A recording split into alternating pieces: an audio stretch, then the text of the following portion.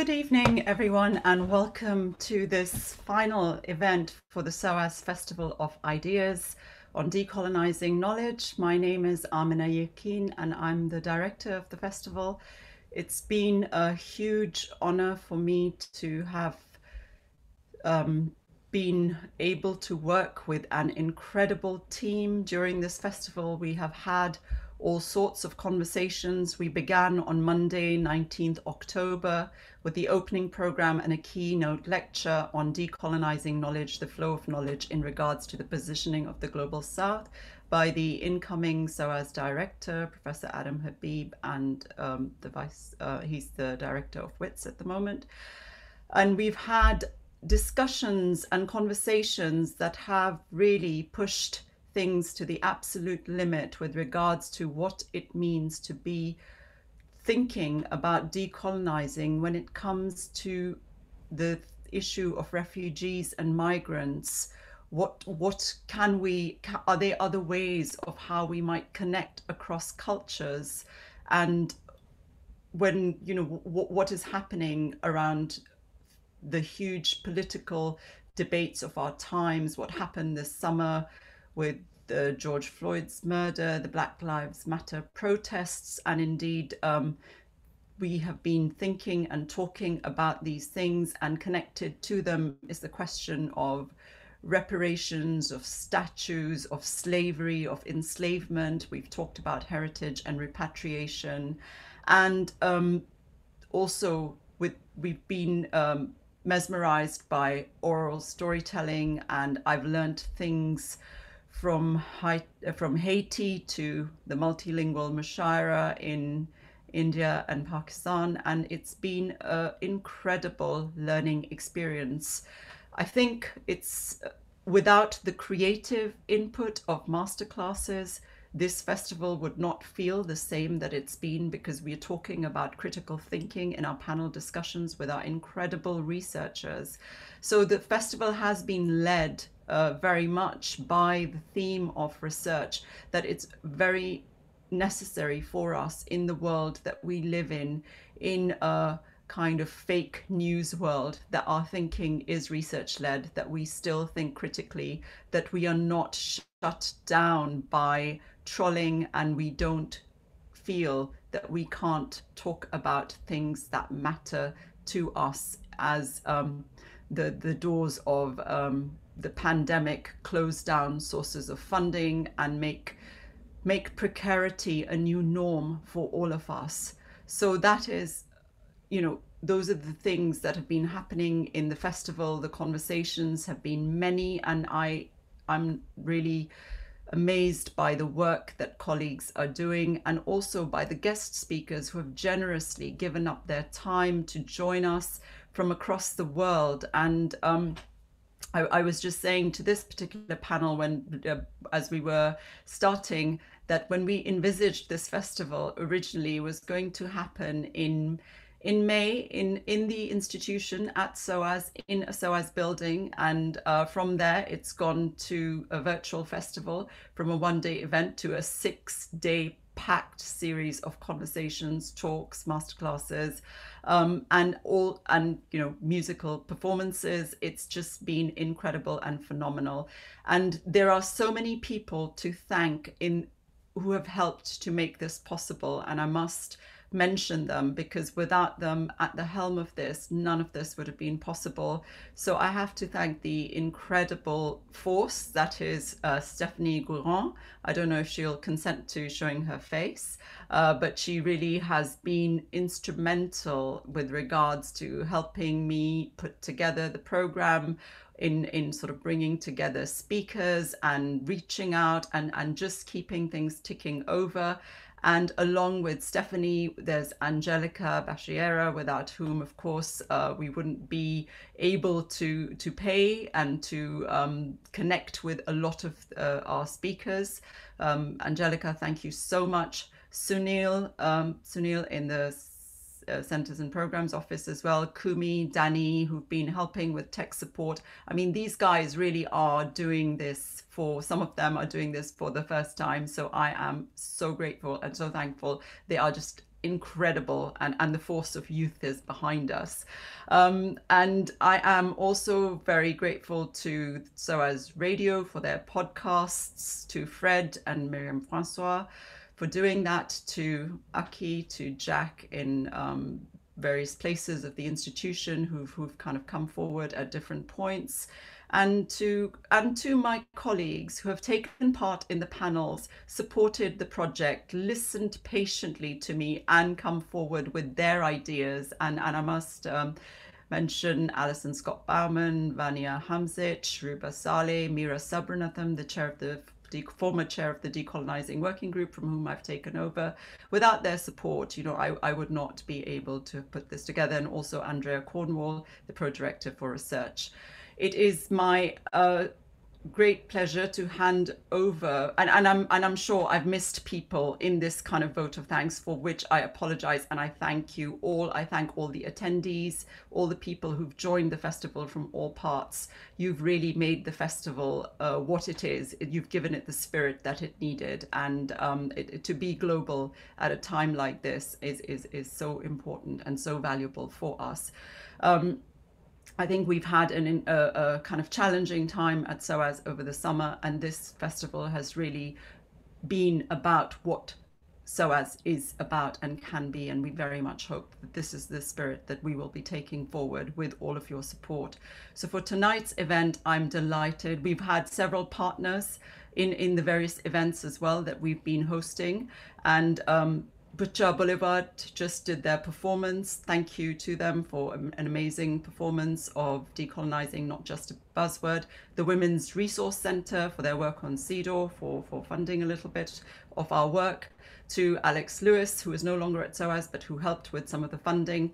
And for this evening, to Wasafiri, to Malachi McIntosh in particular, who we have been harassing since, I think, the first time that we were thinking about this. And we are so lucky this evening to have such an incredible range of writers with us. You are going to be in absolutely, amazing places, and a conversation that will lighten up your, light up your Saturday evening on race, class and writing, decolonising the publishing industry. I'm grateful to all on this panel, and a huge thanks to Susheila from sort of, and to Margaret, and to Malachi and Emma and Jennifer. I'm really looking forward to this. So I will now hand over to the host for this evening. Malachi, over to you. Thank you so much, and a warm welcome to you all. Hi, everyone. Good evening. Welcome to our collective living rooms. My name is Malachi McIntosh. As Amina says, I'm the editor and publishing director of Wasafiri, the magazine of international contemporary writing, and I'm going to be your chair/host for the evening on this conversation about race, class, writing, decolonizing the publishing industry. As Amina just said, the program of the Festival Ideas over the past week has been vast, taking all sorts of different perspectives on all aspects of this question of decolonization. And I'm hopeful that we act as a good end cap to the discussions, to the performances, to the workshops, to the dialogues, to everything that has happened thus far this week. I think, though, based on our panelists, certainly not on me, that you're in for a treat. Tonight's discussion will be uniting a range of perspectives across a range of different backgrounds and experiences within the publishing industry to reflect on this question of decolonization, its necessity, broadly in UK publishing, I think will be our main focus from a lot of different directions. I'm joined by Margaret Busby, and I think almost everyone doesn't really need an introduction, but just in case. Margaret Busby, a major cultural figure in Britain and around the world. Margaret was born in Ghana, educated in the UK, became Britain's youngest and first Black woman publisher when she co-founded Allison and Busby in the 1960s, and has published a range of notable authors from Buchi Amcheta to Rosa Guy, C.L.R. James, and worked with almost every writer you've probably heard of, among them Toni Morrison and Ngugi wa Thiong'o. Also with us today is Susheila Nasta, the founder of Wasafiri and the editor-in-chief of the magazine from 1984 to 2019. Susheila has published widely in a variety of genres, primarily in research on the South Asian diaspora, the Caribbean, and Black Britain. Her latest work, an anthology called Brave New Words, unites 15 of the world's leading writers to reflect on the power of writing now. Also with us is Emma Wallace, senior brand manager from Murky Books, her award-winning publishing imprint, famously launched by Stormzy and Penguin Random House in 2018. She leads on all things related to the public image of Murky, from brand to social media management to community growth, to initiatives and partner development. And by no means least, last but by no means least, Jennifer Wong, who's a poet and associate lecturer at Oxford Brookes University. She grew up in Hong Kong and lives in the UK. She's the author of several collections, including Goldfish and Diary of a Moo Moo Sales Girl. And her latest collection, Letters Home, explores complexities of history, migration, and translation. Has been a PBS Wildcard Choice by the Poetry Book Society and was highly commended in the 2020 Forward Prize. We have unfortunately lost Edwidge Danticat, who we had hoped to join us today, but because of scheduling issues and time zones, that ultimately wasn't possible. But I'm feeling confident that we have the range of expertise to make this a productive discussion. The structure of how we're going to proceed is we will have a conversation between the panelists, which will last somewhere in the range of 40 minutes to 50 minutes, and then afterwards have a Q&A. I'm very used to doing these sorts of events in person, where now would be when I gave you sort of the housekeeping notes about where the bathroom is and what happens if there's a fire. Everyone's at home, so you probably know where the bathroom is. And if there's a fire, then, you know, as you would, leave the Zoom call, and good luck from us. There is, however, one piece of housekeeping I need to give you for the virtual space, which is on the Q&A. You'll see that there's a chat function, as you often have on Zoom, which is a space just to have comments and discussions as the conversation rolls over.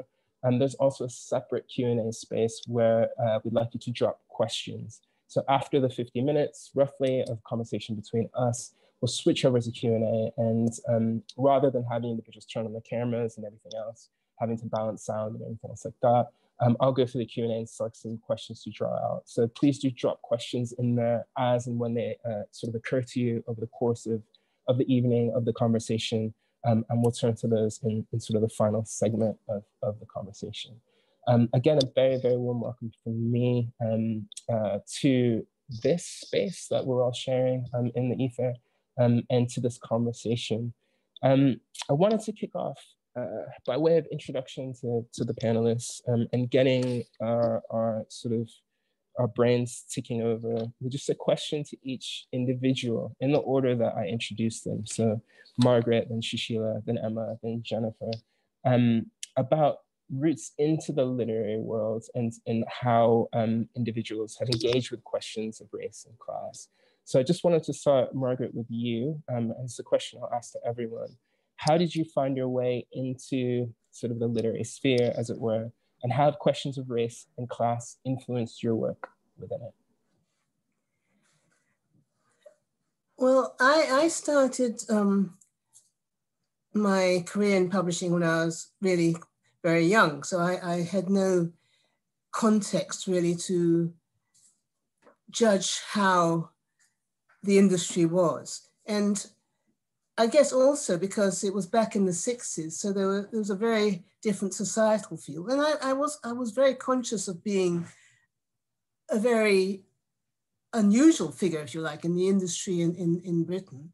But it didn't impact on what I wanted to do, because I was too young to know what I should be doing or to know what the conventions were. So I was just doing what I wanted to do. And that gave me a certain sort of freedom to take on different writers who perhaps would not have been taken on by other publishers, and who, in a way, transcended various traditional barriers of race and class that publishing had been used to till then. Does that make sense? That makes perfect sense. And I guess switching back to that question of how race and class influenced your own work. You said you were an unusual figure. I'm guessing that's kind of a nice way of saying your face is a kind of face that people weren't used to seeing. I mean, how did that affect the way that you approached your work besides kind of seeking out writers that were perhaps being overlooked by the mainstream? Well, as you said, I was the first Black African woman to head a publishing company, probably in this country. And at the time, I wasn't aware of that. And it was only subsequent that I met actually the first Caribbean Black publisher, John LaRoche, who started New Beacon Books the year before I started. In 1966, he started. So it was people like John and later Jessica Huntley and other people in America. I met Toni Morrison, who was an editor with Random House. And it was by meeting those sorts of people in the industry that I realized that I was not alone as a Black woman in the industry. Certainly within the mainstream, I can't think of any others I met in this country. But having autonomous companies like New Beacon Books and Bogle Louverture Publications was a great support. And we did collaborate and work together. And also, when a magazine like Wasafiri came on the scene, that was something that kind of, it didn't necessarily validate what I was doing, but it was a support. We were all within the same area of what we were trying to do, the sorts of writers we were publishing, not that they were all Black writers or all from the Caribbean or from Africa, but there was a certain openness of spirit and imagination and things that we were coming across, things that we were looking for because of our own perspectives, because we were not all coming from a perspective of being a white English middle-class person, which is, I suppose, at that time, what the industry was used to. Thanks, Margaret. Susheila, this is probably a natural place to bring you into the conversation with the same question. So you emerged, as Margaret said, out of the same era of, I guess, the early movements of Black publishing in Britain through Alison Busby, through New Beacon Books. How did you sort of enter into the field, and how have questions of race and class influenced your work?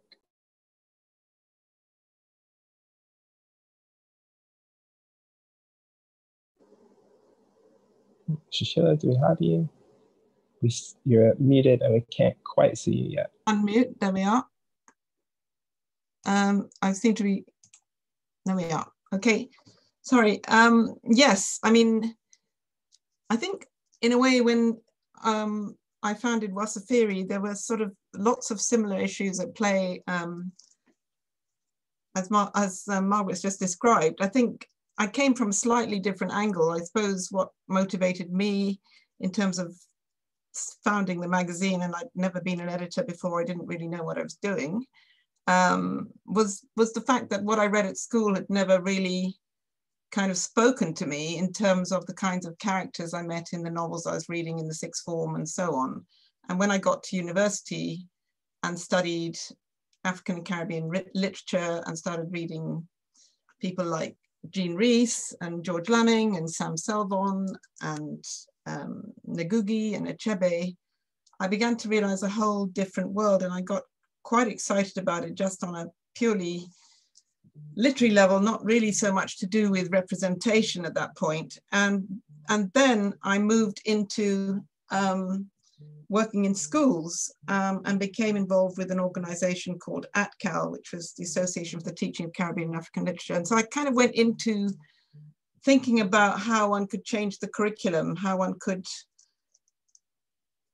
create more books and create more readers and alert readers to the kind of literature that was out there. And rather similarly, again, you know, every literary party I went to and people said, what are you working on? And I was doing research at the time, and I always used to say, you know, Sam Selvon and V.S. Naipaul, and they didn't know who V.S. Naipaul was, but usually people had no idea of the writers. So I got passionate about creating a magazine that would bring these writers to the forefront, and not just famous writers, writers that were little known and that might maybe be seriously reviewed, which they weren't being done. That wasn't happening in the mainstream press. So And in terms of race and class, I think it's always been central. It was one of the founding elements of Wasafiri to kind of counteract the orthodoxies of the mainstream publishing industry, which was simply not covering the kind of writing we wanted to cover. And it wasn't just to do with Black writing, it was just to do with reading stories that were included in the whole canon. And the canon, as it was at the time, was very narrowly defined. So the idea was really to expand things, to tell not the other story, but to tell many stories at the same time and create dialogues across the world and across these different communities. And obviously art and politics, that's an old kernel and it's always there, but it still repeats itself. And that's what motivated me, really. Thanks, Susheila. I suppose we're fast forwarding a bit from the emergence of this field in the 60s into the 80s to your experience, Emma, including working with Murky Books, which I think most people on the call will know, was just founded very, very recently. So could you tell us a bit about your movement into the field and again, how you've engaged with these questions of race and class? Sure, yeah. My introduction kind of feels like I'm being introduced to a game show. It's super hard following on from Susheila and Margaret, because I've only been in the publishing industry about 4 years now. So speaking personally, I mean, publishing, I don't know, I'd never really kind of thought of getting into the industry. I still felt kind of like from the outside looking in, that it was an industry that was built for sort of white middle class professionals. And I'm a SOAS alumni, so I studied history at SOAS, and if you kind of told me that I'd end up where I am now after studying history at SOAS, I probably would have laughed in your face. So yeah, it's a bit of a weird journey. My background is digital marketing. I've worked in startups before. I worked at the BBC before Penguin, and I kind of just stumbled into it. I know a lot of people say that. But yeah, I guess right place, right time, came into the industry. And then when I was in Penguin, Murky Books was launched a couple years later, and the team was super small, and the sort of idea behind Murky was that it wasn't just, the focus wouldn't be just editorial, that there is a real need to cultivate a community of young readers and aspiring writers who don't often see themselves represented within the pages of the book, and they're out there, but they're not engaging with a lot of the traditional kind of publishing houses within Penguin at the moment. So that's when I kind of moved across and brought my kind of experience working in digital marketing to Murky. And in terms of Murky Books, I mean, our entire roster of authors is filled with Black and brown authors, most of whom come from working class backgrounds. I'll admit a lot of them are London based, and that's something that we do need to address as we move forward. But the entire reason behind our existence is that Stormzy wanted to create a place where underrepresented writers could come and for their stories to not only be told, but also sort of heard and uplifted. So it's my job to sort of reach that new generation of aspiring writers and readers, and sort of bring them together under the imprint. So I lead on things like brand-led initiatives like our New Writers Prize, which is a competition for unpublished, underrepresented writers across the UK. And the ultimate prize there is kind of a publishing contract with us at Murky Books. And we launched that last year, and it's launched again this year, obviously not in the capacity that I would have hoped for because of COVID, but you know, we move. And the sort of kind of inspiration behind everything that we do with Murky Books is to help people who don't feel that publishing industry is an attainable place to be, and to help them to navigate and demystify this sort of landscape. So yeah, that's kind of a real whiz through of how I kind of ended up where I am, which is basically stumbling and kind of finding myself at Murky Books. Thanks, Emma. I mean, there are already some interesting parallels between the stories, not least, I think, as we move through time, the question of, you know, publishing feeling like something that is properly accessible kind of pertains after 40, 50 years. That's something we can come back to. Jennifer, sorry, I wanted to ask you a question, the same question about how questions of race and class influence your work in the publishing industry, how you came into the industry. But of course, just wanted, before you answer, to flag the fact that you're coming from this from a very different perspective. So being a writer in Hong Kong, who's come to the UK first to study and then to establish your publishing career and teaching career, as someone who's actively teaching creative writing, I just wondered if those things could, if you could touch on some of those things in your response as well. Thank you, Malachi, and really lovely to listen to what everyone has to talk about this subject. I think for me, because I first came along to study as an undergrad, I studied English literature, and because when I first started, it was the first time I came to England, and I've never been to England before, and I felt like quite an alienating experience as well as a very exciting experience. And I felt like because I did my degree in literature at Oxford back then, and probably because it was a long time ago, the syllabus is totally, it's very focused on traditional or British literature, that is, and there's not much talk about diversity and so on. And I felt like very excited to come across so many, like so many such new knowledge and authors that I've always admired. But at the same time, I feel like I'm just so different from what I'm reading, what I was reading.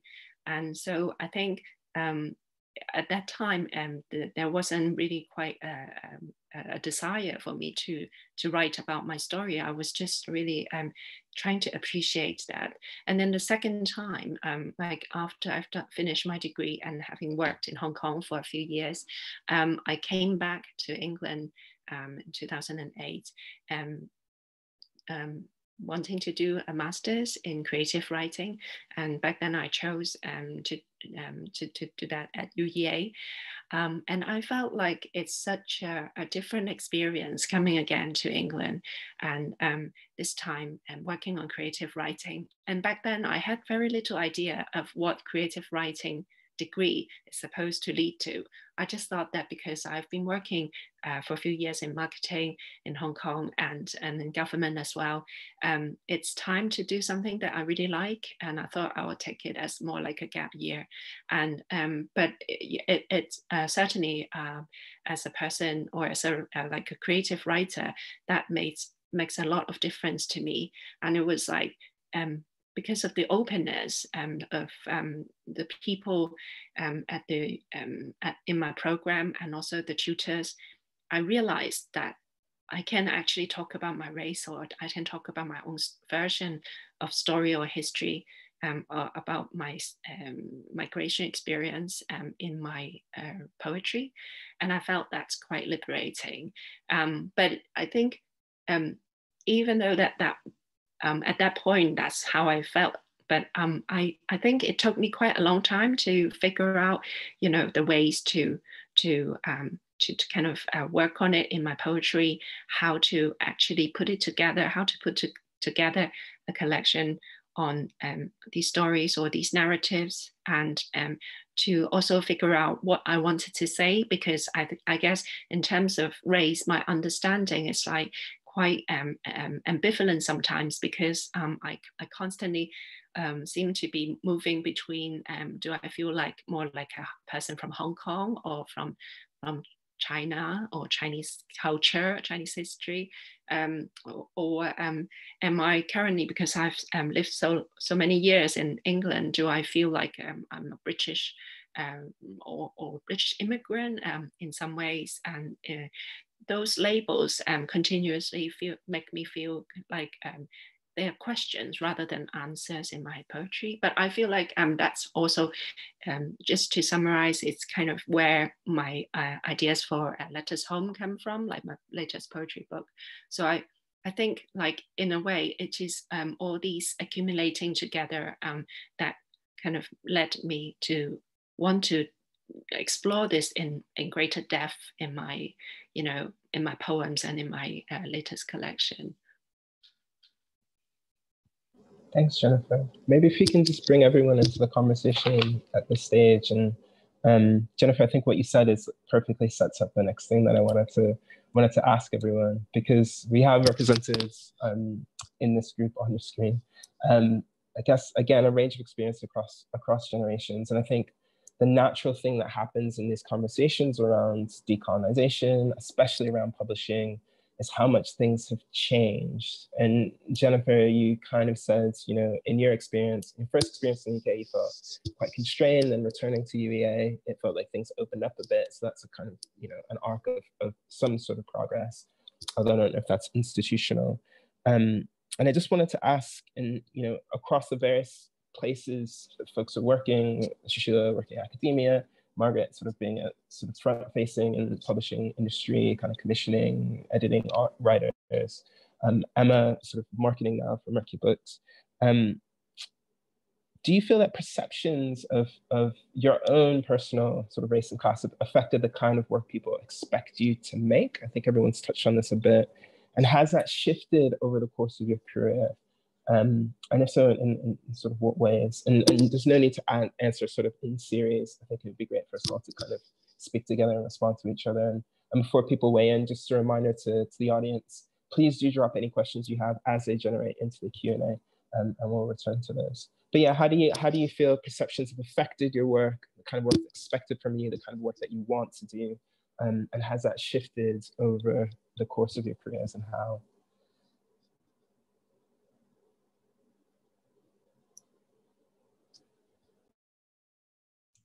Can I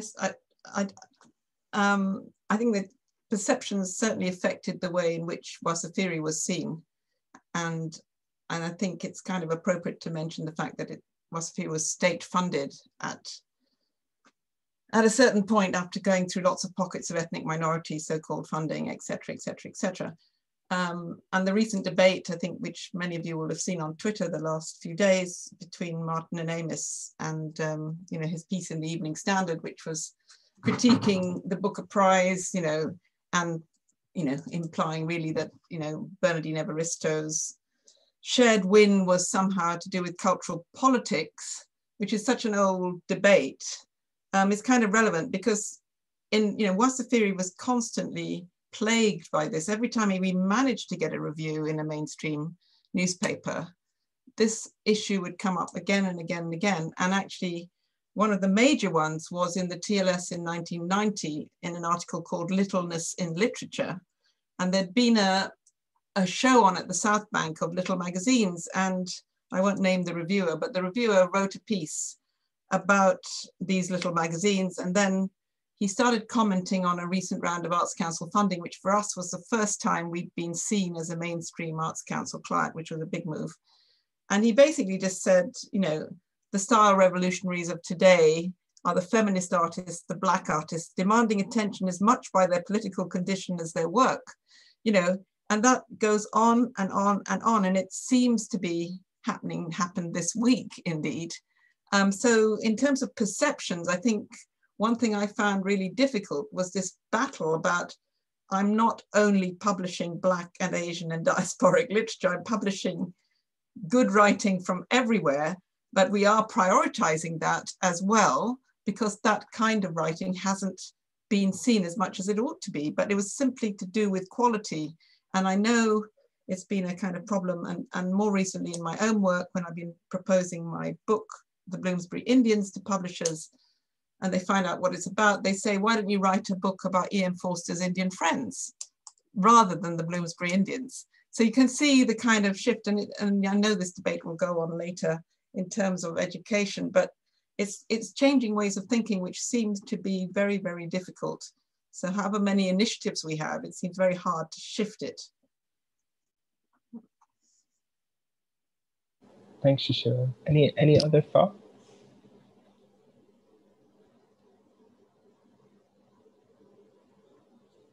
Emma, you're reaching for to unmute. Okay. Well, I can't really talk about publishing because I'm no longer, if you like, in the publishing industry. But I think one of the ways I see that things haven't changed so much is through the fact that, well, this is a kind of publishing. In fact, I edited 2 anthologies. The first one, Daughters of Africa, came out in 1992, and New Daughters of Africa came out in 2019. Now, when the first volume was being put together, I was very aware of the fact that people assumed there were just a handful of African women writers or women of African descent. And those were the high profile names that everybody would always focus on without giving any credence to the fact that there were hundreds of other writers who could have been given attention.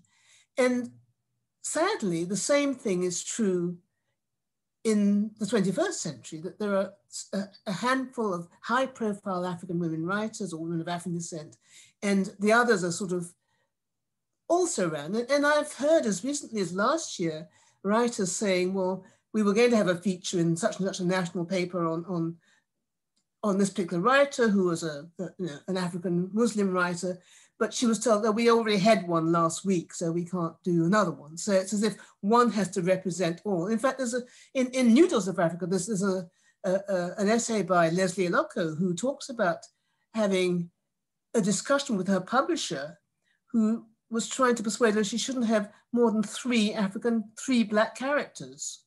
So there is that feeling still that, one person has to represent the whole of an ethnicity or whatever it is. And I'm not sure whether that has changed enough yet, because it still seems to me that people see diverse literature as some sort of anomaly.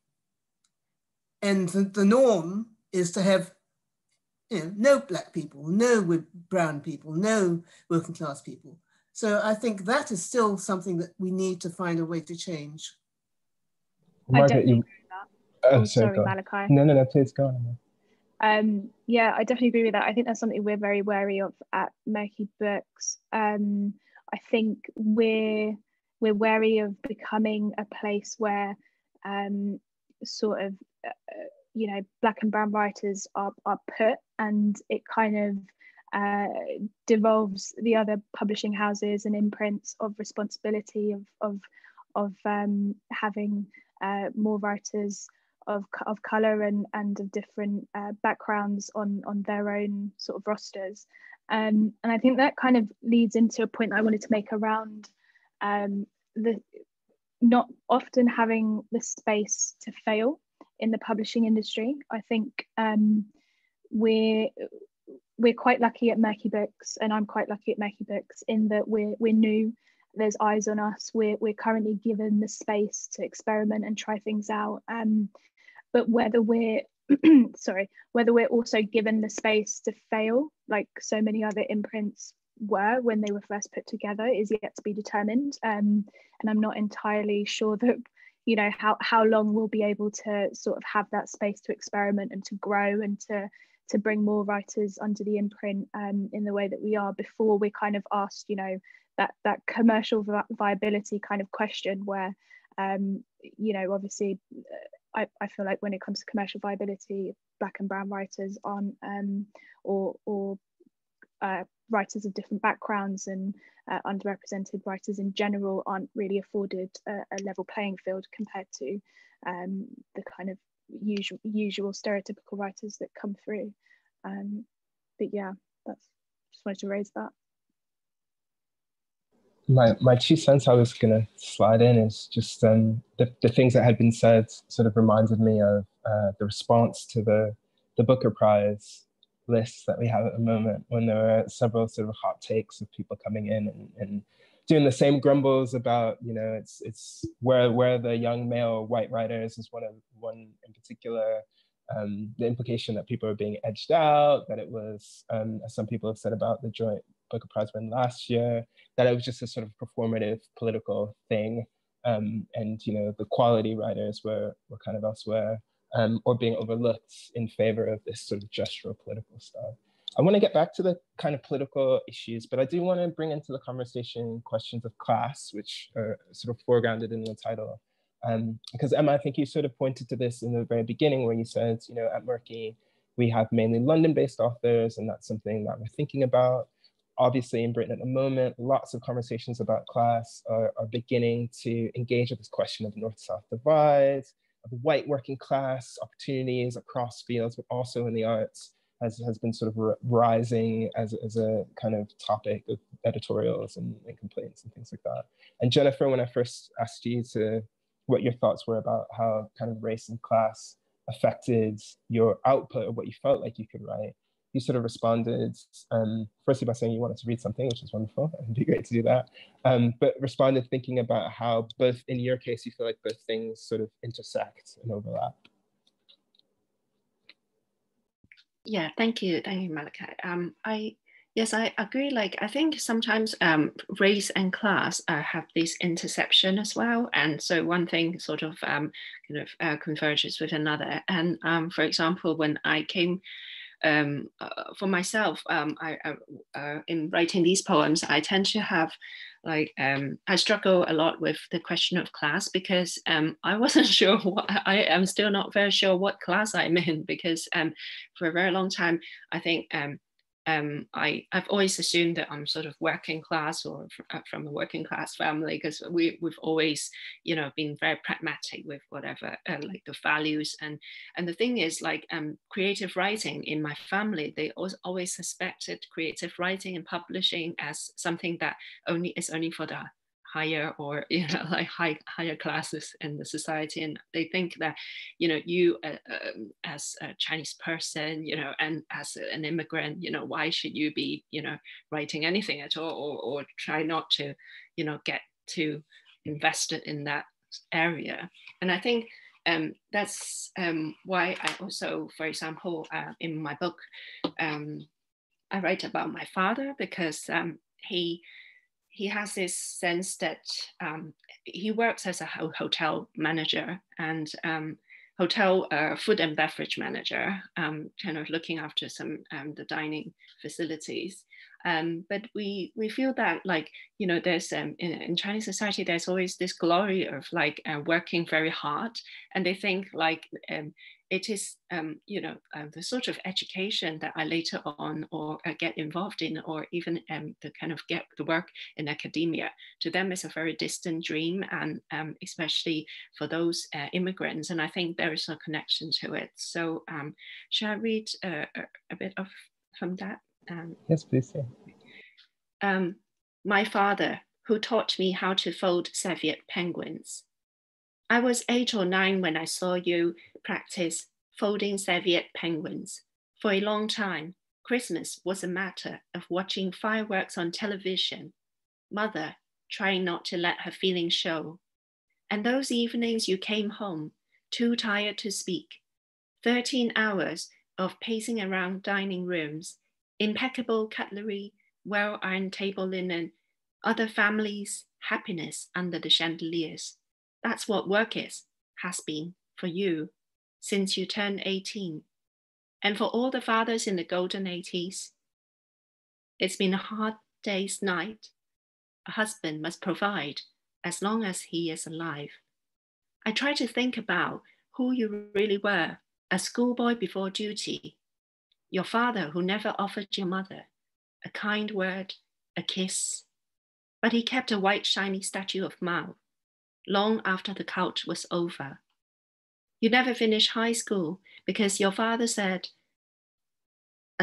he couldn't tolerate the idea of excessive schooling, a sign of moral corruption or saitin. The day I was accepted for the school on 1 Jordan Road, where the school drive glittered with Mercedes, we knew we were moving beyond our league. And yet, it suddenly seemed as if something was brightening again in you, something that has nothing to do with table napkins. I think, although this poem was about my dad, and he works in Hong Kong, but still, I think like this is pretty much something that is relevant to immigrants in England, and lots of immigrant families, what they struggle with and how they perceive race and class. Thanks, Jennifer. And I think that brings into the conversation, and everyone please mute. We don't have to be so polite anymore. We can unmute, that is. We don't have to be so polite anymore. We can talk over each other and respond to each other and so on for the time that we have left. But that line about moving beyond our league, Jennifer, I think speaks really well to everything that has been mentioned so far, certainly on the publishing side. The idea that we only have space for one person, the idea that, you know, we can only have a handful of people in play at one time who are the leaders in the fields. And those leaders in some level have to present in a certain kind of way, you know, almost like the Michelle Obamas of British publishing, and that's what's expected. You can't necessarily perform your identity in any other kind of way. You know, the idea which comes out in report after report after report, the most recent being Rethinking Diversity in Publishing, about quality, the assumption that, you know, these works aren't good enough, or, you know, very few writers of color will be writing to the level necessary in order to publish. You know, this idea of there being a league or two speeds, and writers of color here and others are there. I just wonder, I mean, across our varieties of different experience, there has been some change, there has been some failure to change. We have a question two questions now. We have one question which is kind of gesturing toward this, but I mean, how are these ideas overthrown, or can they be? So all of these stereotypical assumptions in the industry about what's possible, about who should be doing what. Is the best way forward, you know, doing independent initiatives? Is the thing about empowering writers to feel they're capable of participating? Is it about kind of cultivating again sort of alternative spaces as Wasafiri was? I mean, how have you seen effective resistance to these stereotypes kind of orchestrated?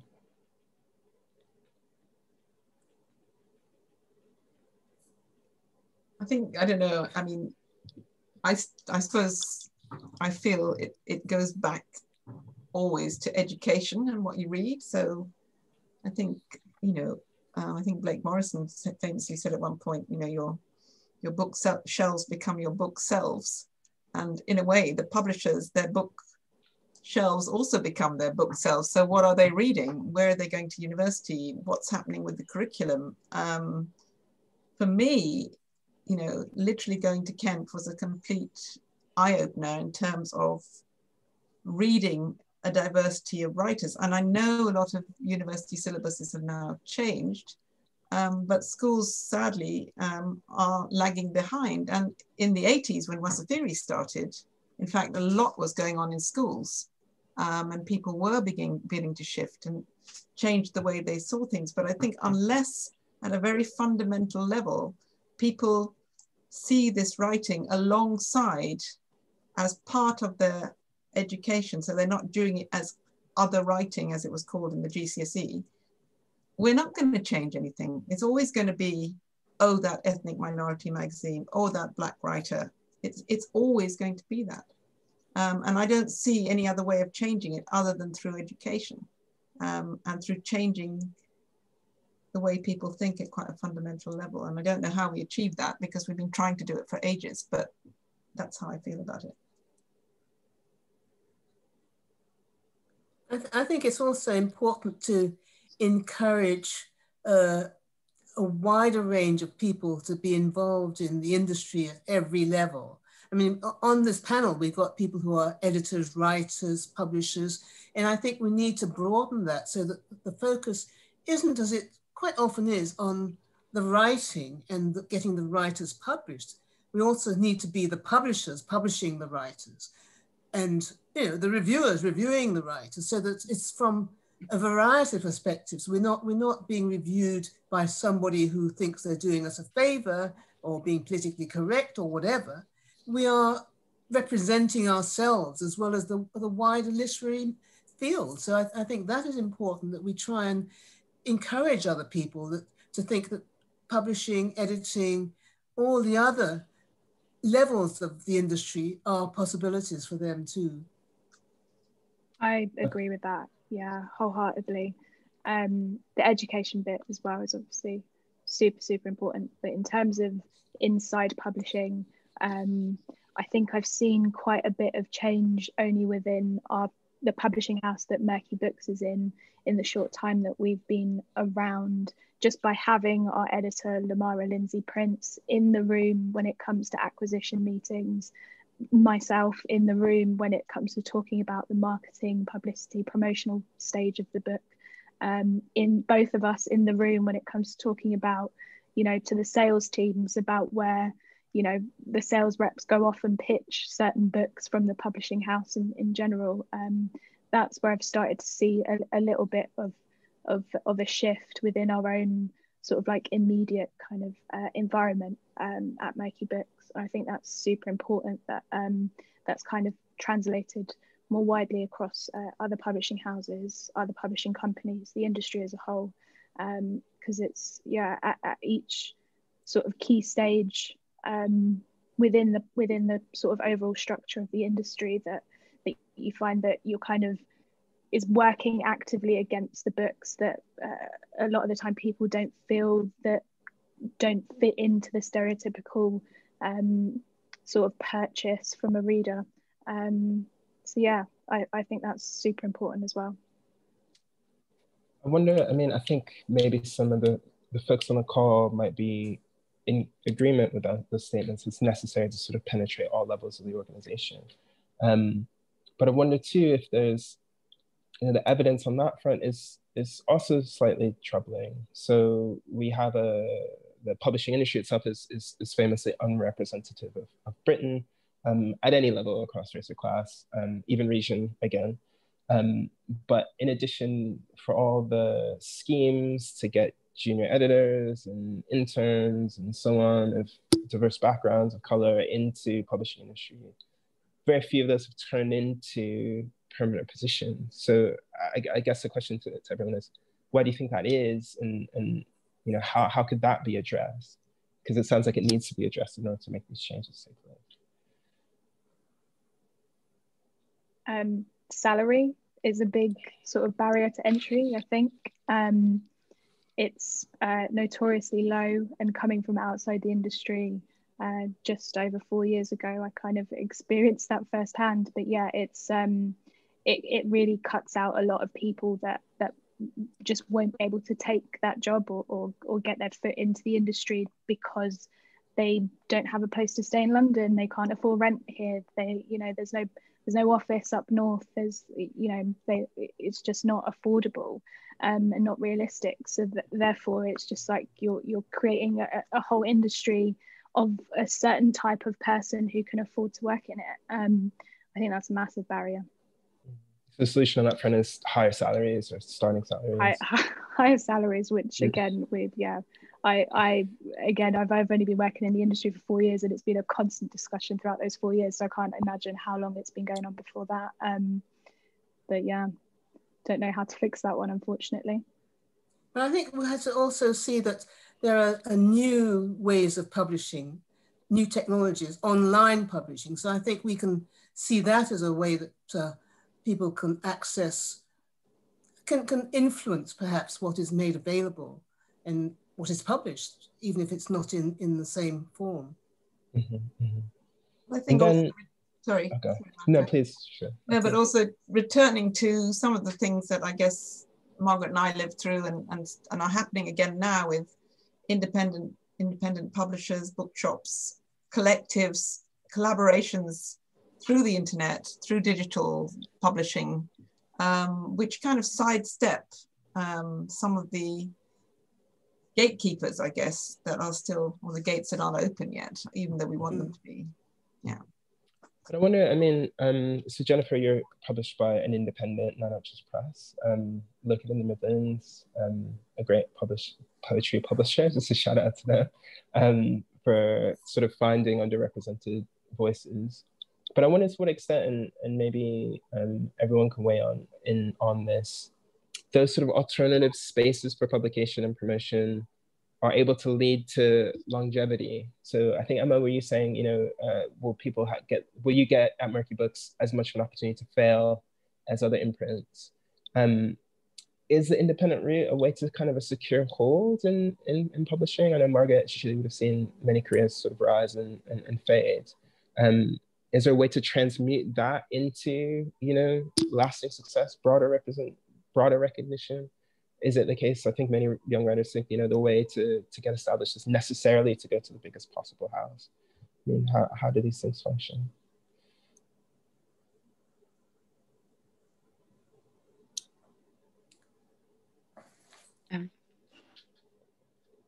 I could be Who's that a question for?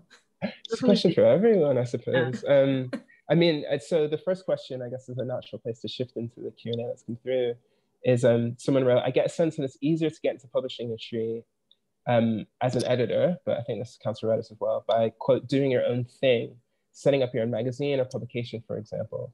I've heard this many times from people. Would you give that advice to aspiring editors, especially people of color who may not have the necessary connections?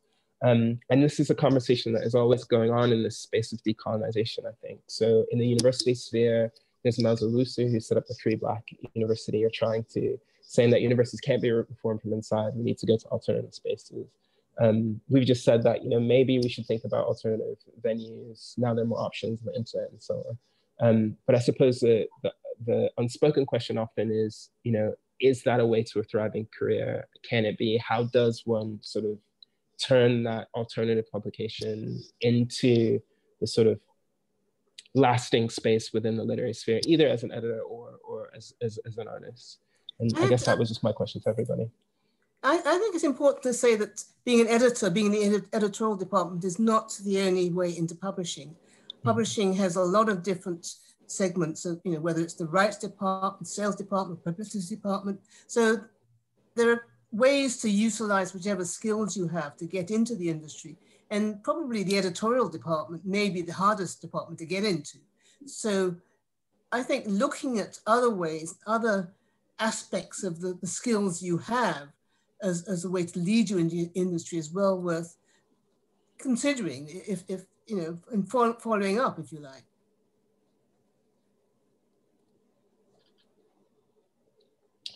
Jennifer, go on. Sorry, I just also wanted to mention maybe from my area, like in terms of people trying to work on more reviews or put out more like articles or whatever that they can contribute.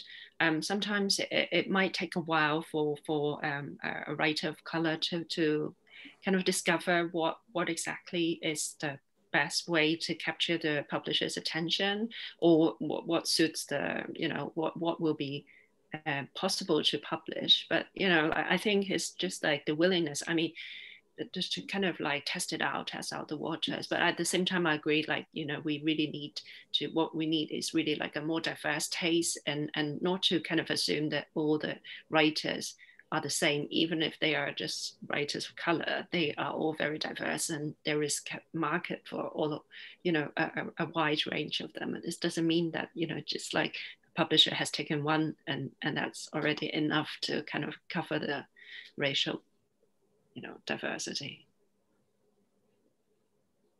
Thank you all.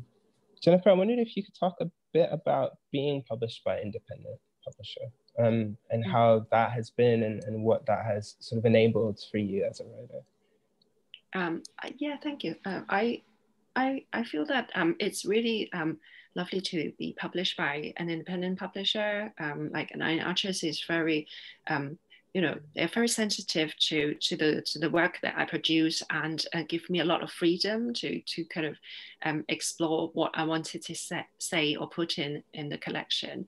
And I think that sort of willingness to sort of give license to the writer, to the permission, is very important. And I think it is not easy to pitch a collection to publishers, and it did take me quite a while. But I think ultimately I'm really happy with the way that it's produced, and especially because I'm trying really hard to not to over exoticize, or not to exoticize at all, like the idea of race, and I don't want it to be like a book about race. Like it's not really a book about race. It's just about my story, and I wanted, and I wanted the editors to kind of appreciate and try to understand that. And I think Jane has been really helpful in sort of showing that understanding and, you know, and going through the sort of editorial changes that is needed. Because very often, because I came with a, you know, English is not my first language. So sometimes it can be really like, it needs a process in order to make it really work and speak to the English speaking reader or readership. Mm-hmm. So in your case, that did give you the space to sort of explore things, flourish, have support, and I think it so, does, yeah. I think the publisher has been quite understanding, but on the other hand, I do appreciate that it's not always happening like that, and sometimes you also need to assert what is really like, what is the thing that we have the right as a writer, what is a right.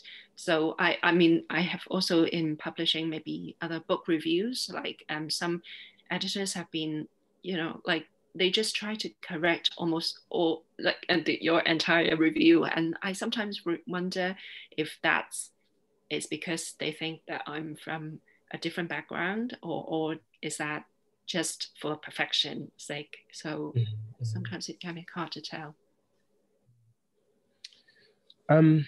I think lots of questions are starting to come through. So I think I should get a few questions in as time runs away with us a little while. We've got, I don't want to filter too much. Mainly a question for Emma and Margaret. So on the issue of independent publishing. Do you have tips for setting up your own publishing endeavor dedicated to publishing Black writers? Is that a viable business idea? How does one go about it? You go ahead, Emma. I was just about to say, you can take that, Margaret. No, when I started, I was so young, I didn't really know what I was doing. So I mean, all I can say is if I could do it straight out of university, anybody could do it. But it was a question of doing, following what you believe in. We had very little money. We had lots of ideals. And in fact, it wasn't, when I started Allison & Busby with my partner, Clive Allison, it wasn't only Black books we were publishing. We were publishing books we wanted to publish, which we thought were good books, or we were bringing books back into print that were out of print, whether it was George Lanning or C.L.R. James. But we were publishing a wide range of books, and we had a lot of energy. So it was our own energy that drove things rather than having much money. We were working, almost 24 hours a day, and we were doing things. In a way, it's what happens with small independent publishers now. They put a lot of effort into everything they do because they haven't got the money that the large conglomerates have. So I think you have to be prepared to work hard. It's not easy, but it's very rewarding. So, I would say do it, but there's no shortcuts to just putting a lot of energy and belief into what you're doing and phoning up people like Emma, asking her advice. Yeah, I definitely agree. I think there's a lot to be learned from going independent as well. So just for an example, our now commissioning editor, she started out,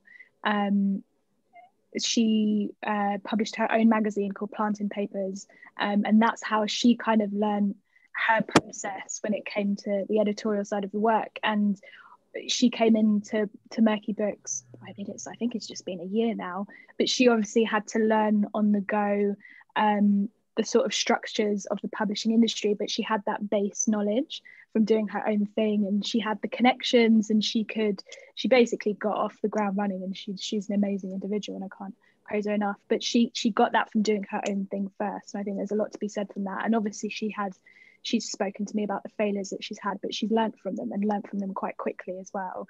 And you only have to look at publishers like Roundtable, Knights of, and see the amazing things that they're doing. And I mean, they've done an amazing amount of hard work, but they've got to where they are now, and they're out there and one of the best in children's publishing at the moment. And yeah, I definitely encourage sort of more independence coming through. Thank you both. It looks like most of the questions, quite a few questions coming through now, and please everyone do send more as you have them, are about practicalities. And I wonder if that's just because people accept that the industry is the industry. And the question is really, how do we engage with it as it is? Almost the flip side of the question that we was just asked about setting up an independent imprint yourself is, as a writer, if I don't manage to find an agent who understands the value of and readership that exists for my work, how can I get my writing to readers besides self-publishing? Any thoughts? I guess it depends which publishers, I mean, you're talking about, because obviously it's a huge field, and I guess somewhere like Wasafiri or maybe Murky Books or some of the smaller publishers may look at something, whereas a mainstream publisher maybe wouldn't. But I think literary prizes actually have and small literary prizes have quite a big part to play as well, in terms of, not that I particularly like prize culture and people winning and comparing and so on, but it actually does promote the names of writers who are up and coming, particularly new prizes. And then that hopefully gets them to the notice of agents and to perhaps to a publishing deal.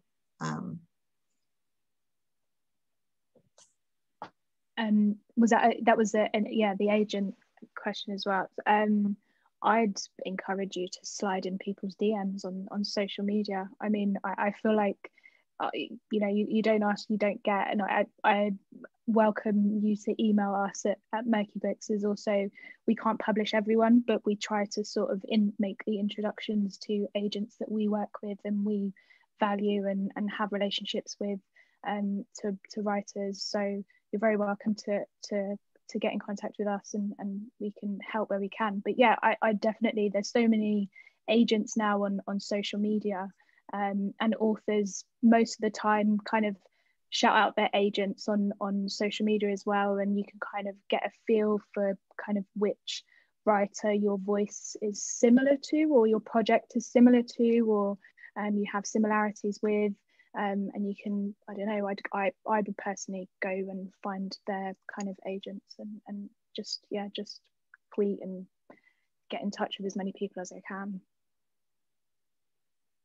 But this perennial question is it necessary to have an agent to sort of make your way through? Have an agent? Mm-hmm. Yeah, well, publishers usually prefer to take on books that come via an agent, unless you happen to know the publisher personally or an editor personally. And I think it's partly because they get so many submissions, and also it's a sort of way of filtering out things that are, hopeless or totally unsuitable for that particular publisher, I suppose. So it certainly can be as hard to find the right agent. And there are more agents who at the moment are probably focusing on a greater diversity of writing than there were before. But I think it's a good discipline to try and submit your work to an agent and see what the submission, because agents have submissions policies. They normally say, send me the first 3 chapters or something. So you need to look at it from the point of view of the publisher. They're getting, well, when I was a publisher, I was getting 50 titles, 50 submissions a week, and I wasn't even publishing 50 a year. So what is going to make any particular submission, any particular manuscript stand out from the others? You have to look at it from that perspective.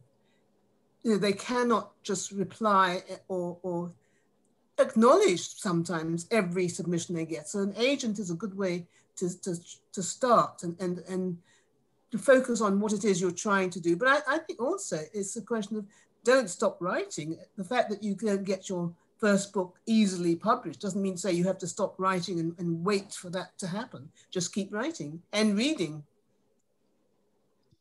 I also wanted to mention, for example, like as a writer, building a portfolio is also important. I guess, on one hand, it's really important to find a good agent, a good publisher to get your work out. But I think many writers, sometimes they kind of forgot that it's important to kind of like, there's a process, like you need to kind of build up a really good portfolio, have a really great idea for book, and the proposal and the sample chapters and all these. And I think it's really important to invest time in that as well, and to think like why your story is really important.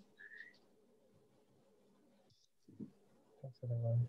There are a couple of questions which have come through, and I think we might want to kind of turn the conversation back to bigger structural issues, which strike me maybe slightly rhetorical. So someone said, do we need more, in order to have more working class voices and voices outside of London, do you think it'd be good to have offices for publishing houses outside of the North? Two people have asked, outside of, sorry, the South, so in the North, two people have asked, do we need more Black publishers to get diverse writing to readers? I'm not sure if anyone wants to chime in on those questions, but I have a feeling, yeah, I won't put words in their mouth, but I don't know if anyone had any additional thoughts. We certainly need more Black publishers. That's you know, there's no question about that, because, and we don't necessarily, we're not necessarily talking about independent, autonomous Black publishers. We're talking about people within the industry, whether they are Black or of other ethnicities or other backgrounds, just to make the industry less of a clique, if you like. I think that has been the problem so far. So I think if there are any ways to get the industry more representative of society, I think that's what we have to see it as.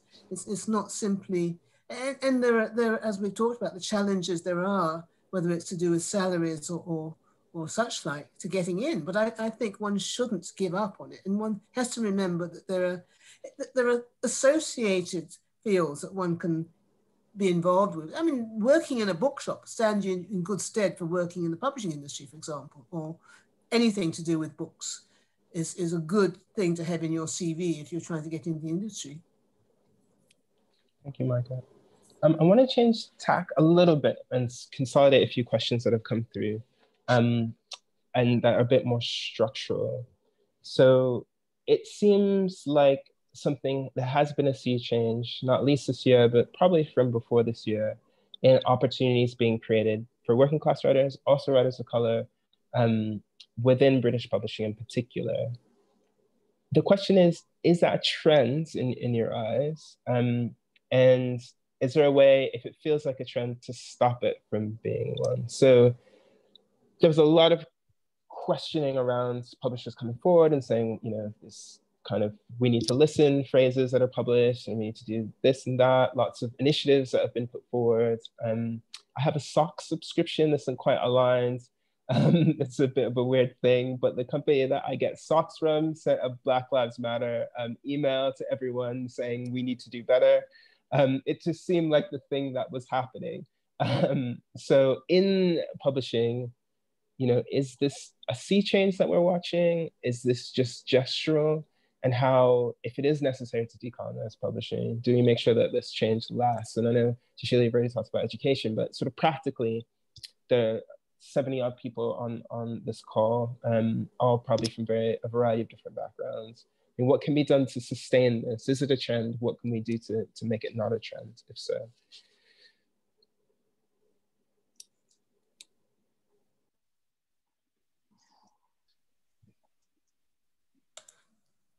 I don't have an answer. Does anybody else? $1 million question. Sort of seen these trends before. I mean, so in a way, that is an answer. Yeah. I think in a way it's to do with finance, because the industry as it stands will do whatever it can if it's actually profiting from it. I think we can see how this year that there have been books that have reached the top of the bestseller list because everybody's been talking about it. And I think if that can be seen as something that's going to happen more often, then I think we will see that there's more sustainability in that area. But I don't know. In a way, we should have had some of those publishers on this panel to answer that question.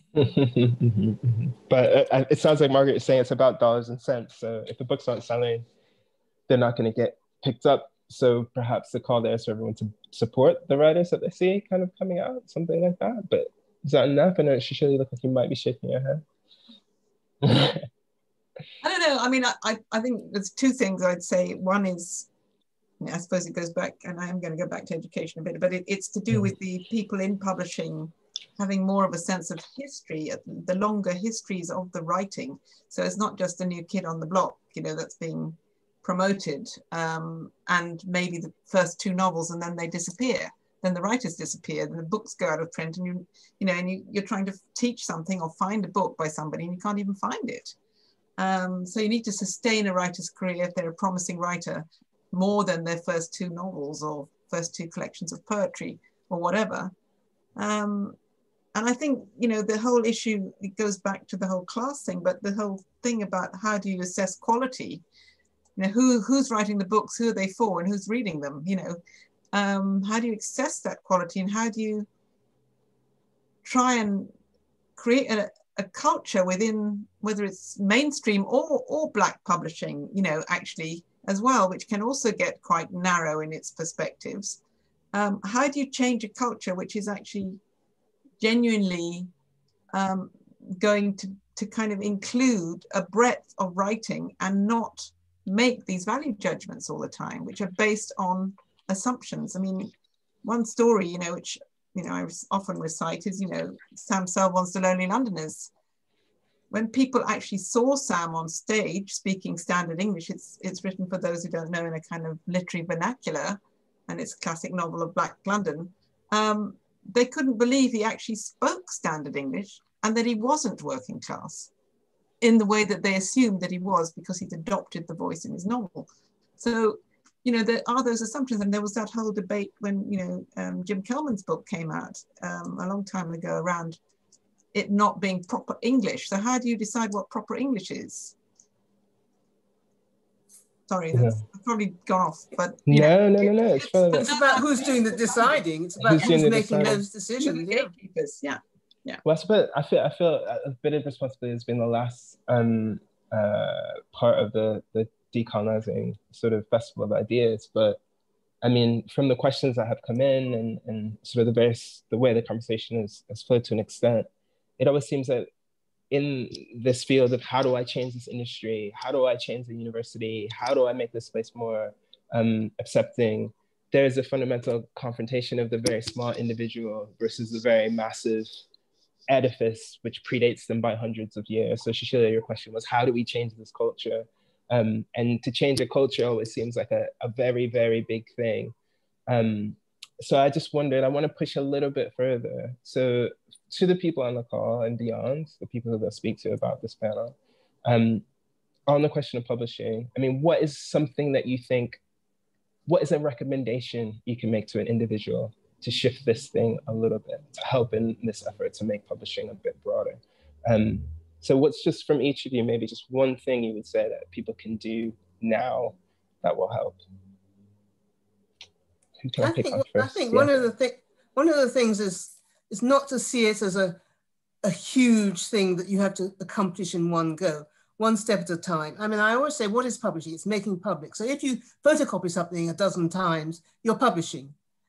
So you have to start from where you are, what you can manage, and not think about competing with the huge conglomerates that are already there. You have to think, what can I do? How can I get it to the audience who I want it to receive this? And start from there, start from where you are, what you can manage on your own or with your associates, and do it that way, rather than looking at some huge unachievable goal that you can't afford to do from the beginning.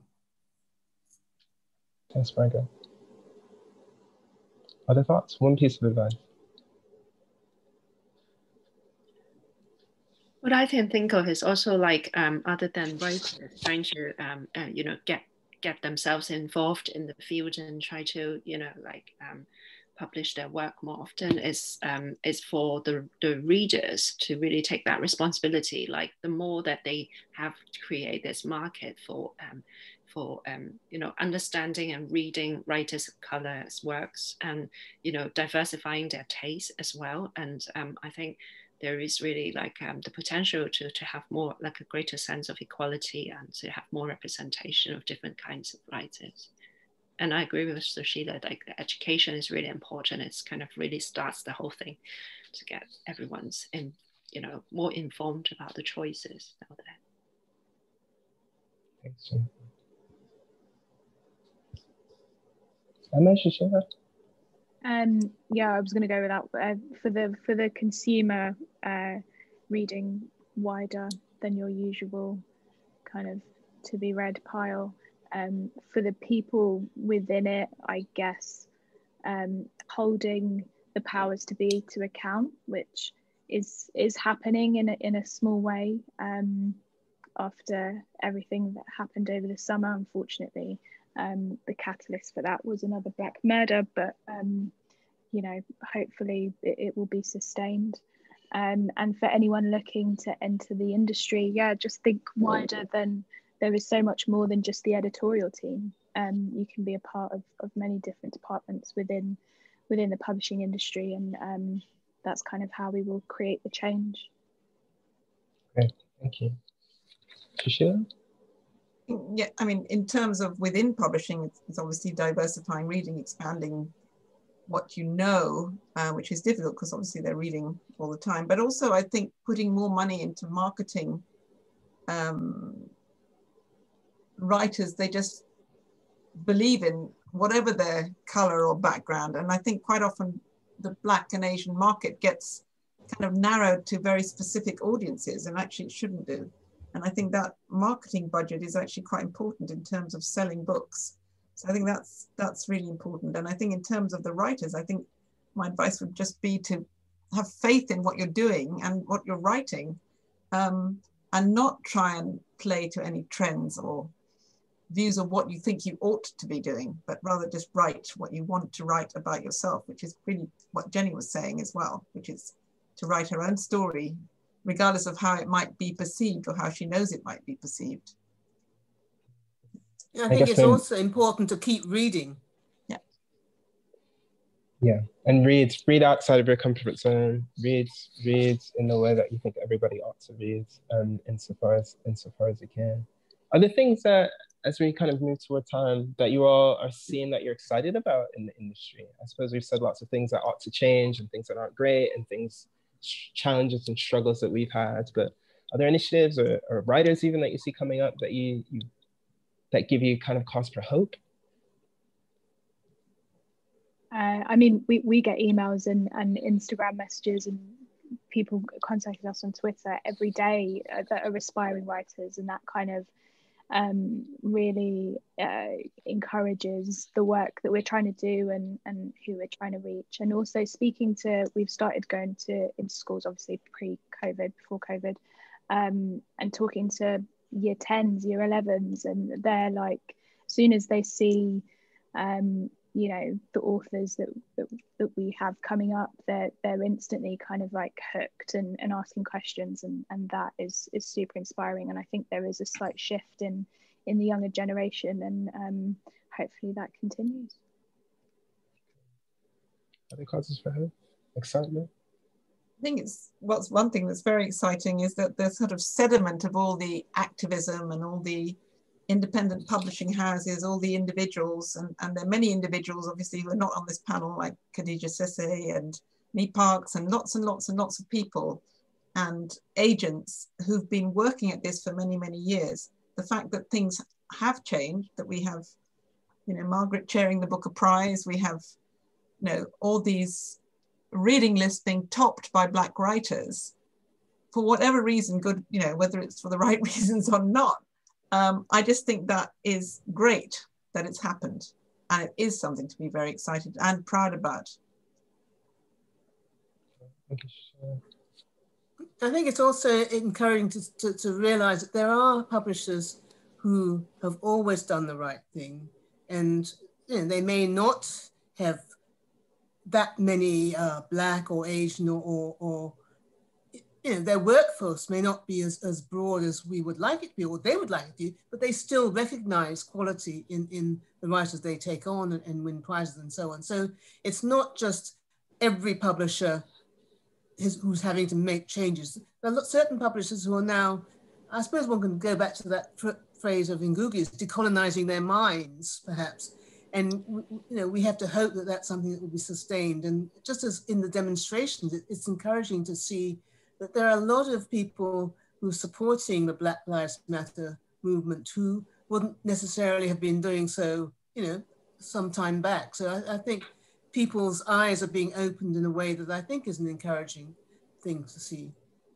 Great, thank you. Jennifer, the last word? I think it's really, I agree, it's quite a hopeful scene, and I think it's also a trial and error thing. It's like, it doesn't mean that we have to be right every time in making the choices, choosing those writers or publications and so on. Like, I hope that there will be more resources, and everybody is really just kind of willing, there's a willingness to sort of spend time reading and teaching, and also understanding these writers, and to kind of broaden the range. Thank you. Between 2009 and 2019, the London Review of Books published 105 articles by 39 different poetry critics, and all 39 were white. Those 105 articles reviewed 127 different books, and all 127 were by white poets. That is the context of this conversation. There is no question that there's still an incredible amount of work to be done, but our four sort of guests, panelists have all found their way to break through into what's often a resistant industry. And their advice, of course, is to keep going.